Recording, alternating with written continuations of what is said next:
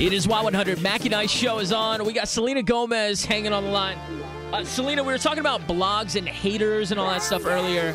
I know you want to give them a piece of your mind, right? I would like to give all of them a piece of my mind because I do feel those emotions at times. But it's not worth it. And like I said before, they don't deserve my time of day. So now, one of the biggest rumors when it broke was that you're in the hospital and all these rumors, oh, she's pregnant. What would be one of the craziest rumors you ever heard, or is that the craziest one? That was one of them, definitely. I mean, they've said different things, like what's on my rider, like what I request as an actress on my films, and like things that I've said to people, like just bizarre things that I've heard. I try not to read them anymore, so I don't even know what's being currently said about me, but obviously those are all ridiculous and very, very much just not true. Now, were you and Justin seeing each other while you were shooting Monte Carlo? No. Have you ever had to do a long-distance relationship? I mean, with my industry, of course I have to. I mean, it's like it doesn't even matter if it's like my family or friend or a relationship. It's always kind of long distance.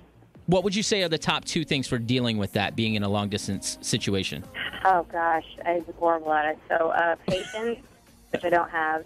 Right. And communication, which I need constant. Now, Selena, I've talked to you so many times, and you never mentioned Justin. How did you guys meet? I'm, like, really uncomfortable. I met him a long time ago. We've been best friends for a very long time. Okay, all right. So that's how it all started, just as friends.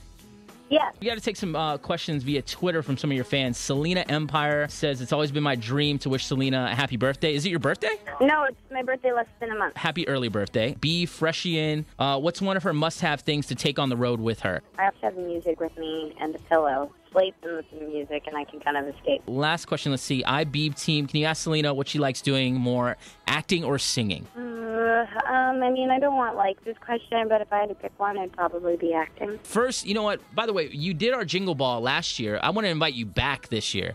You definitely need to come back to Miami. I don't know what I'm doing, but that would be amazing. Selena Gomez just promised to come to Jingle Ball, by the way, Miami. I'm just letting you know. You are so horrible.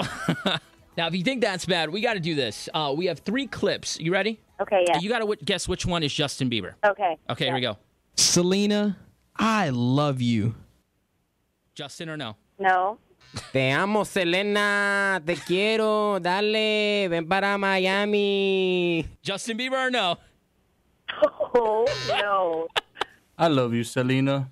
No. Okay, all right. So nobody said I love you yet, I take it. Now, we got to give away some tickets to see Selena Gomez live. Selena, pick a word. Pickles. All right, the 100 texter text the word pickle to 77100, getting these tickets. Selena, thank you so much. Of course, thank you guys.